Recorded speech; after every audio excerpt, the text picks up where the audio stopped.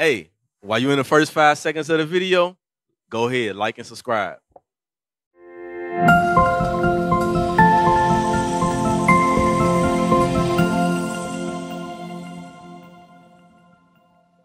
No matter where you go, we in the ghetto, we in the slums. But God said, if you don't listen to me, curse shall be what? Cursed shall thou be in the city. How we cursed in the city? We live in the ghetto, pissy hallways. Police running through our neighborhood every 5 minutes. Ambulance. Young men getting killed left and right. Read.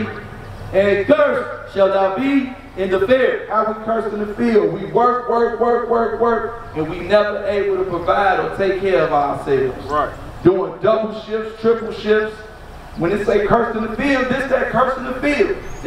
We picked all that cotton. We built this country off our backs. America is what it is today off of free slave labor from us. Bring it out. We are the only ones that fit this. When you read these bad things that God said was going to happen to the Israelites, we the only ones connect with that. We the only ones going through that.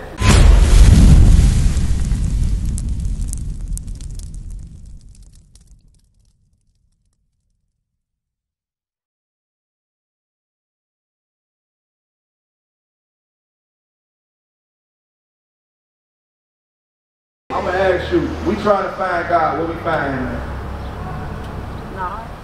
No, I said, if we trying to find God, where do we look for him at? Oh, the Bible. In the Bible. Yeah. It didn't say going to a building. It said what? Read. Seek ye out the book of the Lord and read. This is the book of the Lord.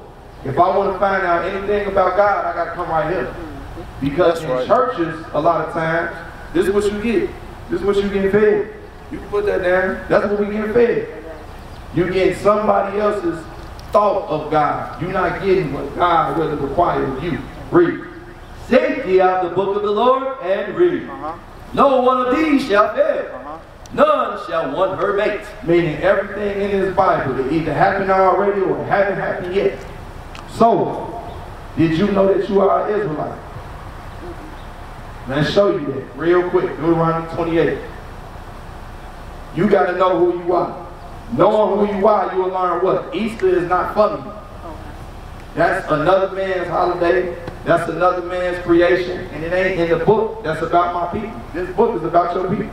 Real quick, Deuteronomy 28 verse 15. Before you read that, why do you think this happened?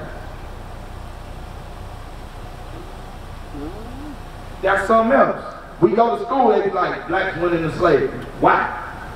Bring it out. If I go to my pastor, can I ask my pastor, why did we get put on slave ships? Why were we getting lynched? Why? This is the same city. Martin Luther King got hit with a brick in Chicago in his head. This city is segregated. Why do we go through all these things? The Bible got the answers. Read that. The book of Deuteronomy, chapter 28 and verse 15. But it shall come to pass, if thou wilt not hearken unto the voice of the Lord thy God, to observe to do all his commandments and his statutes, which I command thee this day, that all these curses shall come upon thee and overtake thee. So that was Moses talking to who? These people on this sign. You see the 12 tribes sign? Yeah. Those are the people of God. The blacks, Hispanics, and Native Americans are the Israelites. That's right. Moses was told to go to us and tell us, God said, look, if you do what he say, he's going to bless you, give you everything you want. If you don't do what he say, bad things is going to happen to you. We're going to read some of the bad things. Give me verse 16. Verse 16. Cursed shall thou be in the city, and cursed shall thou be in the field. When you look at any race of people, who is cursed? Who is having bad things happen to them wherever they live at?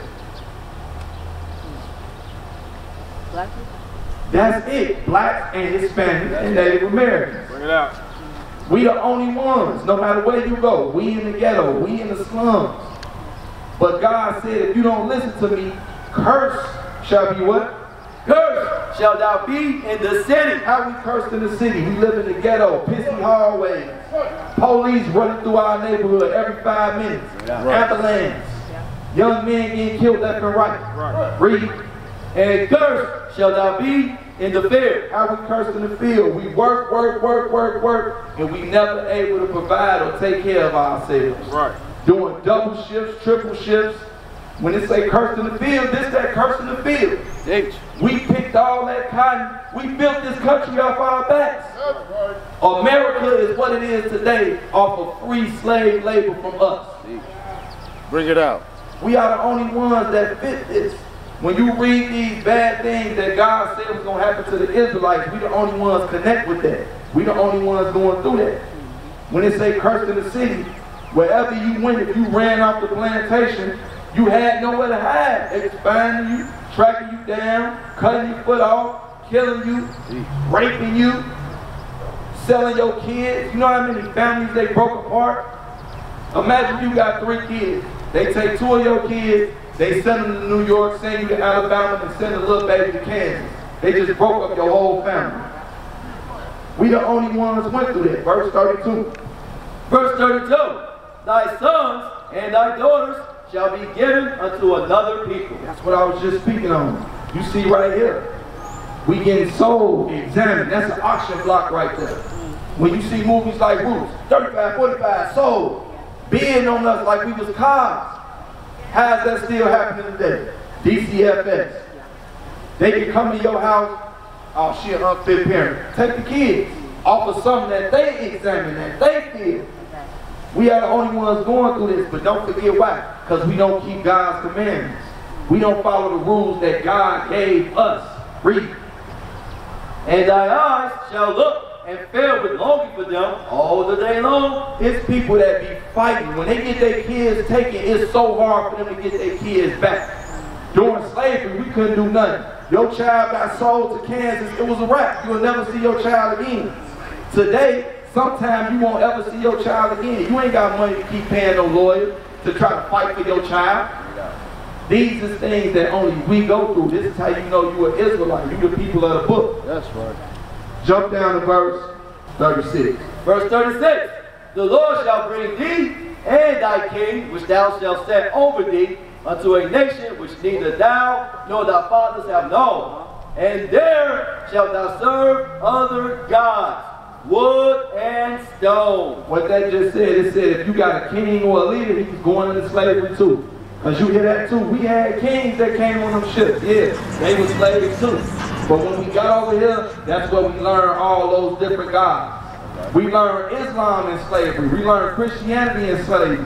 We learned Easter in slavery. Give me verse 46. Verse 46. And they shall be upon thee for a sign and for a wonder, and upon thy seed forever. So these bad things, yes, they bad things. When you read this stuff, it's probably hitting home for you. Like, damn, we the only ones fit this stuff. But these bad things are necessary because they identify who God's people are. That's right. Meaning you gonna take your Bible, read, watch the news.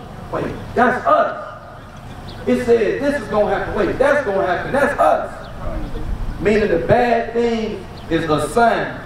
Like the sign right here say you on Sacramento. It's identified you on Sacramento Street. These bad things identify what? Who God's people are. Sir, come here for a minute. Come here for a minute. I want you to hear this. I want you to hear this. Give me verse 68. This the one that hit home for me. You can't tell me this somebody else. Read it. The book of Deutoronomy. Come over here. Come over here. Chapter 28 and verse 68. And the Lord shall bring thee into Egypt again with ships. Who got brought into slavery on slave ships? That's in the Bible. I tried to go to church for a brief stint, like we all do. You know when you go on that path, you trying to get right. Why they ain't never read this in church? Do you know what that would have did? You say what? Exactly. Like the sign I showed you. That's somebody else's program that they spill every Sunday. If they had read this in church, you know what it would have did to the young man? Wait a minute, I'm an Israelite. I'm God's chosen people. You know what that do to your self-esteem? That'll boost your self-esteem. We think we scum of the earth. We think we nothing. You gotta go, hold on one second. So, based off all those things, off that scripture right there, who is that talking about? That's talking about us, right? But it's something that we have to do. You can Deuteronomy 10 and 12. Because this happened because we didn't listen to God. God got rules for the man, God got rules for the woman. Read that. The book of Deuteronomy, chapter 10 and verse 12. And now Israel, what does the Lord thy God require of thee? But to fear the Lord thy God, to walk in all his ways, and to love him, and to serve the Lord thy God with all thy heart and with all thy soul. To do what? How you do all that? How you love God, how you serve God, how you do that? To keep his commandments. To keep his commandments. That's how you show God you love him. Y'all follow me? Now let's get some commandments. Leviticus 21 and 5. This is a rule for the man. Read. The book of Leviticus, chapter 21 and verse 5. Y'all love God, right? Okay, read. They shall not make baldness upon their head, neither shall they shave off the corner of their beard, nor make any cuttings in their flesh. So I'm going to be quick, because you say you got to go. It said what? The Israelite man, that's you, that's me. We cannot shave our head bald. If you are going bald, that's fine. But when you take a razor and you purposely shave your head bald, you breaking a rule that God made for the Israelite man. We can't shave our head bald like Tyrese, Steve Harvey, all these other basketball players, because that's not our custom. That's not our way of life.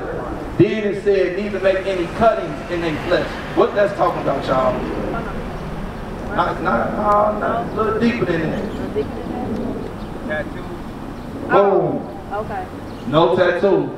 Now, I know when you hear that, you like, damn, let me move around. Nah, guess what? I got some too. But I didn't know that. Y'all understand what I'm saying? I didn't know this. That's why we come out here to teach our people things that they don't know. We need to know this. Right. Because if this happened to us, because we didn't listen to God, we need to start doing what God said. We in the ghetto because we're not listening to God. That's right. We getting killed left and right because we're not listening to God. I'm going to start listening to God because that's the missing piece. That's right. That's the key that's going to help my people. That's right. So I'm showing you this not to tell you now, because that's what people think. I heard this, damn, tattoos is wrong, God don't want me to get tattoos, I ain't getting no more. I still don't got no more. Right. Everybody ain't got money to get it laid at all. But once you hear what you're supposed to do, you do it. That's right. What they say, you know better, you do better. So don't get no more. Give me Leviticus 19:28. Then I gotta get some rules for the woman. Because we showing rules for the man. Man gotta have to be. I gotta go. Man can't shave his head bald. Be quick. Get My daughter waiting. drop that. Get Deutoronomy 22 and 5. We gotta get some rules for the woman. You got a flyer from us, right? Mm-hmm. Make sure you read it. Read it. The book of Deuteronomy, chapter 22 and verse 5. This is a double whammy right here. This is for the man and the woman. Read it. The woman shall not wear that which pertaineth unto a man. What does that mean, sis? Read again. Read. My man. The woman shall not wear that which pertaineth unto a man. What meaning? Like clothing? Clothing. The woman is not supposed to wear clothes that belong to a man. What is some clothes in today's time that women are wearing that belong to men?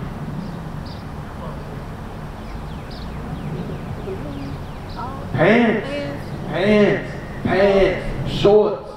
This is stuff that we don't know. We didn't know this stuff. They don't teach us this in church. When you go to church, you wear what you want to wear. But God got a dress code for the man and the woman. The woman cannot wear men's clothing. Read.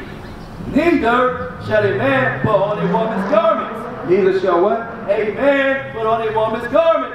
Neither shall a man put on a woman's garment. Men ain't supposed to be wearing dresses and skirts.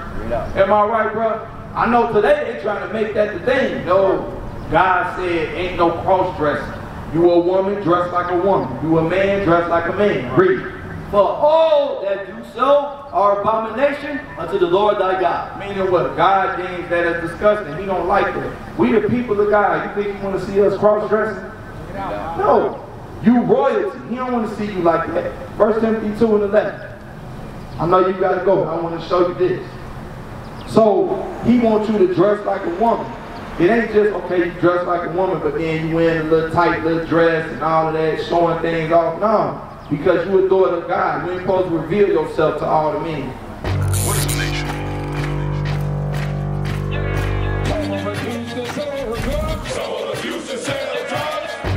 Nation is men leading by example.